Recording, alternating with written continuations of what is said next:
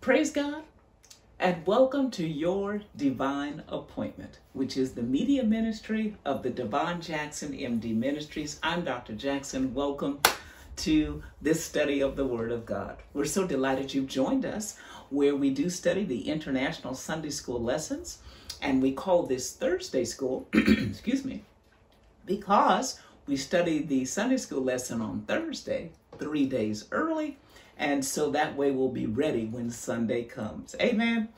We're so delighted to let you know that also these Thursday School recordings, they are available on our YouTube channel. You can go to YouTube and search for Devon Jackson MD. Over 150 videos, these Thursday School teachings, Sunday morning worship, the prayer room where we pray together, and other recordings. And we're so delighted to have you visit us there. Would you so kindly, when you go to YouTube, would you subscribe? That will raise our rating on YouTube so more people will find us and find these teachings about the sweet Savior. Will you help us in that regard? We'd appreciate it so much. And also, these recordings are on our Facebook page. And there on Facebook under Devon Jackson MD, we have these recordings and other postings. And would you so kindly like our page? It makes a great difference, as well as like and share this video. Will you do that for me? Help me get the word out about Jesus. I'd appreciate that so much as we work together. Amen. Well, God bless you. We do study these International Sunday School lessons, and on today, we're on lesson for April the 25th. I wanted to say the 26th. April the 25th of 2021, lesson number 8, and it's called The Nation's Plea. The Nation's Plea. If you happen not to have a Sunday school book, you can Google the lesson for today's date, or you can turn in your Bible to the book of Lamentations. Lamentations chapter 5. Amen. We're so grateful for the privilege to study God's word. Will you pray with me? Lord, we love you and we thank you. Thank you for your word. What a treasure it is. Hallelujah. Your love letter to us in 66 sections. We're grateful. Bless us, oh God. Open our understanding. Open our heart. Help us to receive your word and apply it and never be the same. Spirit of God, we can't do it, but we give ourselves to you. Transform us by the word of God. For this, we give you praise. Every soul that's listening and watching, I just want to pray for them in advance, God, that you comfort and strengthen, guide, protect, and keep. And do it for your name's sake and glory. And we give you praise for it in the name of Jesus, and amen. Hallelujah. Well, we're continuing our unit that is dealing with restoration. We had the first lesson was the suffering servant, having to do with Isaiah 53 and the Lord Jesus himself. And that was the lesson for the first Sunday, amen, of the month of April. And then we had the lesson about Ezra, the faith and action preacher, amen, in terms of restoration, exiles coming back from their captivity in Babylon and Persia. And then on last week, we had our lesson about Nehemiah, amen, the restoring wall builder, praise God. And if you missed that, we ask you to look at that because there are walls in our lives as well. Amen. And then today's lesson is the nation's plea. Very interesting lesson here in the book of Lamentations. Well, we first, of course, want to take a look at this book and the author. This particular book of Lamentations, of course, the word lament. So Lamentations is a book of several laments. And to lament is to mourn or to be sorrowful, sometimes a regret. This particular book has 5 chapters, and each of them are called basically a poem of various degrees dealing with lamenting. And the book, very significantly, is written by the great prophet Jeremiah. And we know his great book, 52 chapters. The ministry of that great man was during the time of the divided kingdom, and he ministered to the southern kingdom of Judah. And actually, the northern kingdom of Israel had already fallen. And Jeremiah was ministering to the kingdom of Judah at its last many years there. He ministered during the reigns of various kings, and they were not hearing the word of the Lord, and they mistreated him. Amen. They threw him in what's called a cistern. These are great pockets in the earth that have been dug out to hold water. And when the water levels were low, they were actually pretty muddy, and the bottom could be so soft, almost like quicksand, shall we say. And of course, sometimes mice and snakes and various things down there. Well, Jeremiah, preaching the truth, the king didn't like what Jeremiah was saying. And he was warning them, listen, judgment's coming. You're going to fall to Babylon. Go ahead and surrender to him. Don't fight, because this is going to happen. God is going to allow this judgment. You're going to go into Babylon, but it will be for 70 years. And God will allow restoration to come home, but, surrender to the will of the Lord. I don't know. Sometimes we're in trouble, and our parents are saying, it's time for your chastisement. And we're like, no, I'm not going to be chastised. I'm going to run. We take off running. That's not going to cause the chastisement not to occur. You're just delaying the inevitable and maybe making it worse. Jeremiah said, you've sinned as a nation and judgment is here. They wouldn't listen. So they took Jeremiah and threw him down into one of these pits. Oh, how awful. And that's where the famous passage Jeremiah said, that he said to himself, I'm not preaching anymore. I've been going through, people are rejecting it. I'm not preaching anymore. He said, but the call and his ministry was like fire shut up in his bones, and he couldn't stop preaching. Oh, glory to God. Lord, let our calling, our assignment, whatever it is, let it be like fire in our bones so that we persist and complete the job. Amen. So the great Jeremiah ministered at a difficult time, and he ministered faithfully, and he was still ministering at the time that Jerusalem fell, when Babylon came under King Nebuchadnezzar and destroyed the city. And it occurred in different stages, and it's quite a story. Amen? So he ministered through that difficult time, and after Jerusalem had fallen, there were a few remnant that stayed in that area, and some say that Jeremiah didn't remain in Jerusalem proper, but in one of the nations that was nearby. But his heart, of course, was broken about what had happened to the wonderful Jerusalem and his precious people. Now, he was known as the weeping prophet. That was even during his ministry. Amen. But now, with the book we're studying today, the book of Lamentations, this was written after Jerusalem has already fallen. The book of Jeremiah, the prophecies leading up to, amen. And there may be portions at the end where actually the nation has, the city of Jerusalem has begun to fall. But Lamentations is written after the fall. And here he's putting forth his laments, amen, of what has transpired with the nation. Amen. The book of Lamentations also, very interestingly, the 5 chapters, each of them as this poem that I mentioned, expressing different levels of lament. It's very interesting that the first 4 chapters are an acrostic, A-C-R-O-S-T-I-C, where each verse of the chapter starts with a letter of the Hebrew alphabet in order. For example, if I was to write an acrostic, the first verse would start with the letter A, the next verse would start with the letter B, the next verse letter C, next verse letter D, and so on. What does that tell us?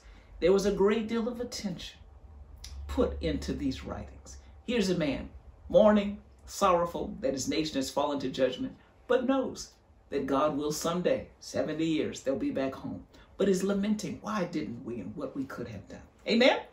And so those are the first 4 chapters. Then we come here to chapter 5, and it's very interesting.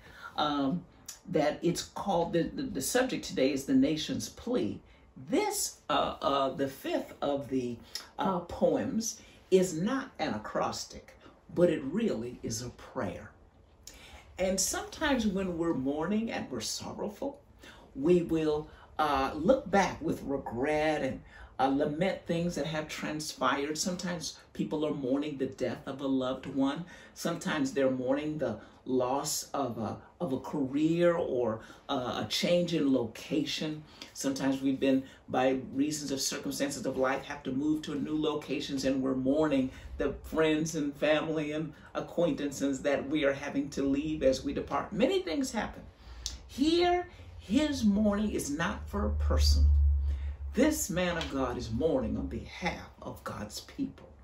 That's important because you and I, as the children of God, even though we have circumstances in our personal life, God wants us to love him, love his people, love his house, love the kingdom of God and the ministry, to the point that should something happen with the ministry, your local church, amen, your pastor, your co-workers, your ushers, deacons and music department, we should love the ministry enough that should something happen there, that all of our laments are not personal, but we would lament about the ministry.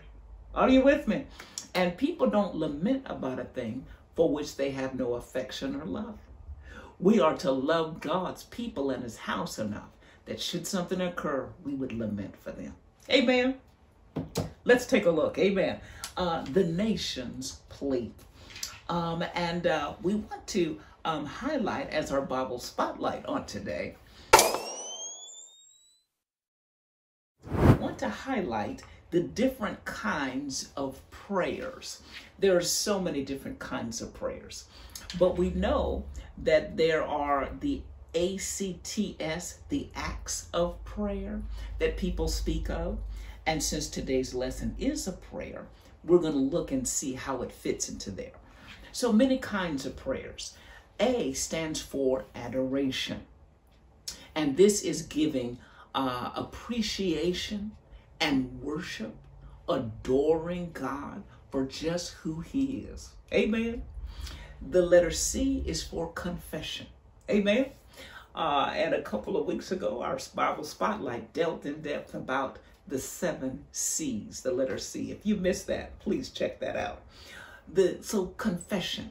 And then T is for thanksgiving, thanking God, praising God, gratitude for what he's done, appreciating what he's done. Amen. And then S stands for supplication. That's a petition or a request. And the word supplication is not a lightweight kind of, I would like to have this. Often the implication is that it's an intense request. It's pursuing God intensively about a matter. Amen. Seeking his face. Hallelujah. Pleading with God. So those are supplications, all different levels. Lord, I would like to, Lord God, we've got to have it now. Oh, bless his name. Prayer, adoration, confession, thanksgiving, supplication.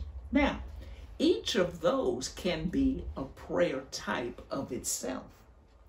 In addition, an individual prayer in one sitting, we can cover all of those. We can adore God, confess, thank him, and make supplication, all in a single prayer. Amen?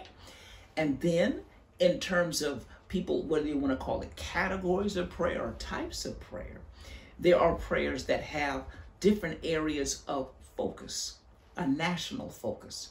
Sometimes it's on a segment of society. We're just praying for the senior citizens. They're in nursing homes. They're suffering in their body.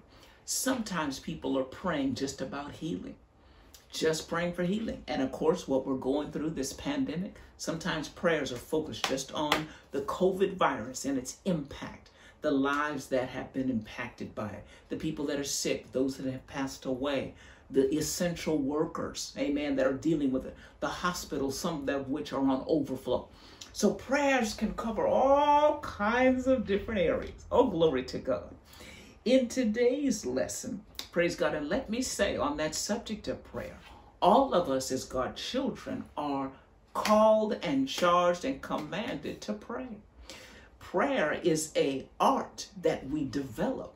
And when I say it's an art or it's a skill that we develop, it grows over time as our relationship with the one we're talking to grows. You know, you can have a more in-depth conversation with somebody you know well than you would with maybe a complete stranger. You don't have any point of reference. You don't know what they're into, what they like or dislike. You don't know where they're from, right? Someone you know well, there's a lot of history there. And there's a lot of experience there. And there's a lot of depth and richness to the conversation because you know them. Our prayer life, our communion with God, our Father, should grow, deepen, widen, become richer, fuller, sweeter, the more we know him. Oh, glory to God. So our prayers would take on all kinds of flavors and elements. Amen.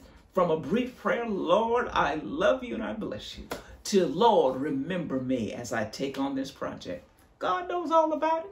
Hallelujah. Peter prayed one of the greatest prayers in the Bible. And he said 3 words, save me, Lord.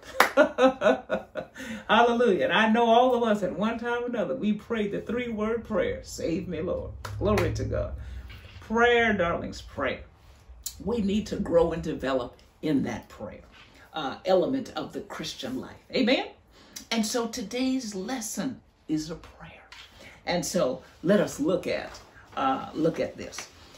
And then let me add too, while we're praying, there are styles of prayer that have to do with meditation, which is that quiet contemplation, quiet consideration and thinking on the things of God. And then there's vocal, verbal prayer that can be high volume. It can be soft as a whisper, all of those in between, sometimes even in a song. Hallelujah.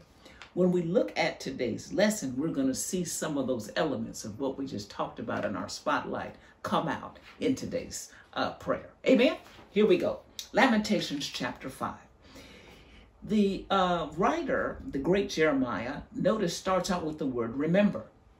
That's in verse 1. But that goes all the way to connect down to verse 20. So if you have your lesson, you might want to draw a line. Remember, and then down in verse 20, forget. Those matters in those 2 verses are driving home a point. And then you also will see a connection between verse 7. And in verse 7, he speaks about how our fathers have sinned, our forefathers, our generations before us. And you can connect that over to verse 16, all right, where he says, we have sinned, our generation. Amen. So let's proceed. Verse 1, remember, O Lord, what is come upon us. Wow, remember us. What's come upon us. Consider and behold our reproach. Look on our situation. Amen. Our situation is one of dire straits. Our families have been broken apart. The young, the strong, the healthy, the nobles, the leaders of our nation, and multitudes others have been taken away and deported into a foreign land of Babylon. Only a remnant is left. A lot of them are older or ill, or those that were disabled were left behind, and a few other cohorts were left behind. And the city is broken down. Many of us have had to leave because we can't stay there. There's no livelihood to be made there. And Lord, remember us. Look on our condition. Amen. So he's asking the Lord, remember. Verse 2, our inheritance. Now, these verses are very interesting. He begins to describe their situation. Look at verse 2. Our inheritance is turned to strangers, our houses to aliens. And one of the things about Hebrew and the style of writing is they often will say the same thing in 2 different ways. A parallelism, it's called, because 2 lines that are side by side are called parallel lines. So parallelism in literature is when you say the same principle 2 times back to back. It expands the understanding, but you're basically saying the same thing. Look here, he says our inheritance is turned to strangers, our houses to aliens. Well, a stranger is an alien. and our inheritance and our houses, our land. All right, our land is a major part of our inheritance. So what was ours? Somebody else has it now. Amen. Verse 3. We are, look at these, orphans and fatherless, and our mothers are widows. Well, all three of those are conditions where there's been death, right? An orphan, both parents are gone. Fatherless, one of the parents, their father is gone. The widow, her husband's gone. Amen? So it's like we have so much loss, there's abandonment at multiple levels. Verse 4, we have drunken our water for money. Our wood is sold unto us. What was ours, now we got to buy it from these strangers that have taken over. Look at verse 5. Our necks are under persecution. We labor and we have no rest. Oh, my Lord, what a lament. There's no rest, no peace for us. Verse 6. We have given the hand to the Egyptians and to the Assyrians, and to be satisfied with bread. We're become beggars. We have to get our need from others. Amen. And this isn't just a matter of begging. Some of it, they would have to make purchase. But we have to stretch out to get help from these other places where before we did not have to do so. We've lost our self-sufficiency. Verse 7. Our fathers have sinned, right, and are not, and we have borne their iniquities. So he's saying that generations in the past have sinned, and the consequences of their sins have fallen on us. But let's go over now to verse 16. And it is true that generation after generation, sin after generation, those kinds of complications build. And what grandparents and great-great-grandparents have done, whether it be good or bad, sometimes generations later, we're experiencing it. Amen? Some foreparents stored up millions and millions of dollars, and they let their children inherit it. So generations later, they're enjoying the wealth. In the same way, there are other things that people build up that might not be as beneficial for their descendants. Whatever it is, we can affect later generations. But our circumstances can't entirely be blamed on previous generations. Look over at verse 16. The crown is fallen from our head. Woe unto us that we have sinned. The crown fell off our head, right? As a crown, kings and queens and living free and having power and having authority and all that we experienced. The crown is off our head and we have sinned, right? So now he's bringing it home. So both elements are there. Why is this important? Some people blame all their problems on somebody else. I don't know if I'm talking to anyone like that. But no matter what's going in our life, we have to be real and be honest, because even though some of it may be other people, for sure, we have to own our part of the problem. Amen? Because if we don't own it and we don't confess it, we'll never repent. A person never will repent of a thing if they've never confessed it. Amen? Oh, glory to God. And so that's important. So he talks here about our fathers have sinned and are not. They're already gone. They passed away. But we are bearing their iniquities, their hidden sins. Iniquities can be a hidden sin or it can be a deep sin. Amen? Some things are public and whatever. Other things are deeper, internal. Amen? Other things are superficial. Other things have a root to them. Amen? And sometimes those are called iniquity. Verse 8, servants have ruled over us. There's none that does deliver us out of their hand. Wow. The servant is ruling his former master. We got our bread with the peril or danger of our lives because of the sword in the wilderness. We have to risk our life to get something to eat. Verse 10, our skin was black like an oven because of the terrible famine. When there's times of famine, it's an interesting process as people progressively starve.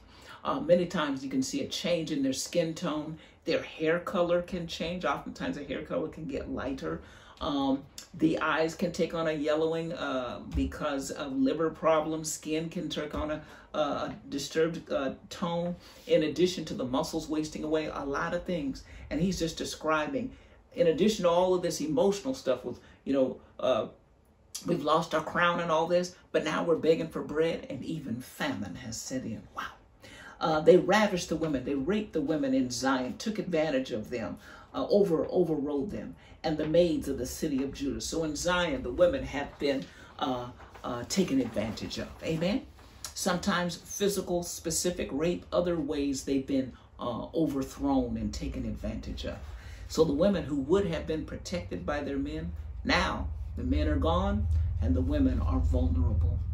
Verse 12, princes are hanged up by their hands. The faces of the elders were not honored. Amen. No dishonor. And that's quite a torture that sometimes people use as a method for torturing people for information or simply for punishment.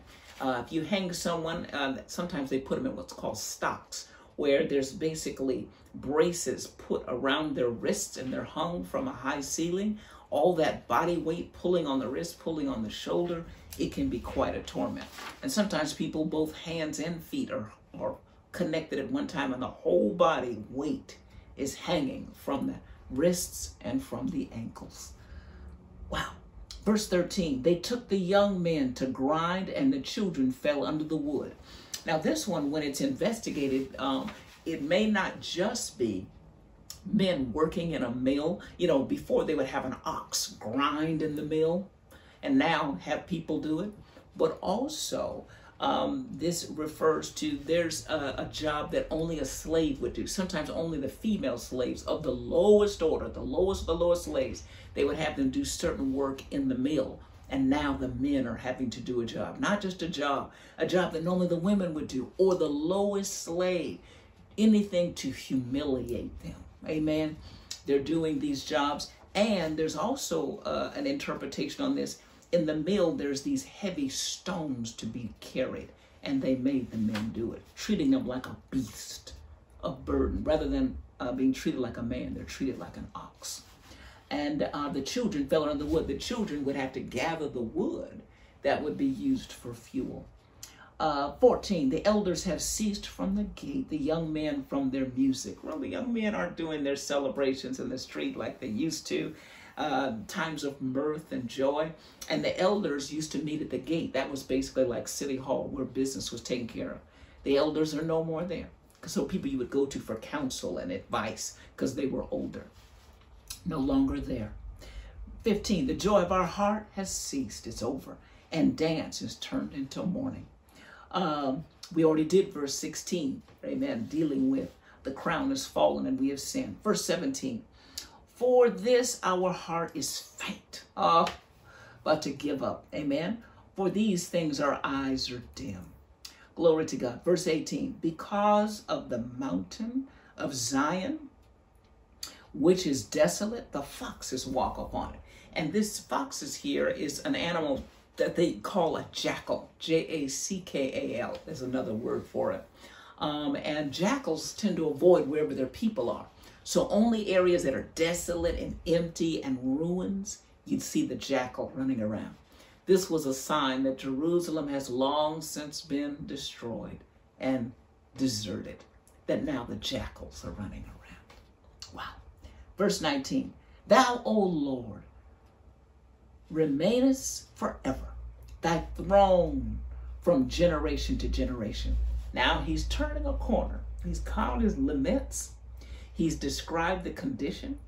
He's mourned it. And now he's turning a corner. He's saying, Lord, you're eternal and nothing turns you around. You're forever and forever. Jerusalem has fallen, but you haven't. Hallelujah. Our city's destroyed, but you're not destroyed. Oh, glory to God. I'm lamenting all of these losses, but we haven't lost the God of heaven. You are forever. Oh, glory to God. Help me shout it. God, you're forever. Oh, bless his name. Somebody need to take joy in that today. God is forever. Amen. So in a prayer, you can lament and tell God all about it. Unload our heart. God told us to come and to talk to him. Amen. But now he's transitioning because he's going into worship, celebrating the eternal nature of God. Look at verse 20. Therefore, or wherefore, dost thou forget? That takes us back to verse 1, where he was saying, remember, Lord, and so on, so on, so on. Now he's getting here to saying, Lord, why do you forget? How could you forget, right? And of course, the Lord never forgets anything. But he says, wherefore do you forget us forever and forsake us so long time? Lord, have you written us off forever? I mean, will you have mercy? Seems like it's so much to bear, Lord. He's telling God all about it. Look at verse 21. Turn unto us, O Lord. Now we're in petition. Are you with me? So he laid out all these different things, a mourning, a meditation. You can imagine him sitting there just kind of, talking about all these different conditions. Then he makes the transition to worship God because God's eternal. And then he asks God a question, Lord, will you forget us forever? And then 21, turn, Lord, petition. Turn thou unto us, O Lord. Not just praying for me, Jeremiah, but for the nation.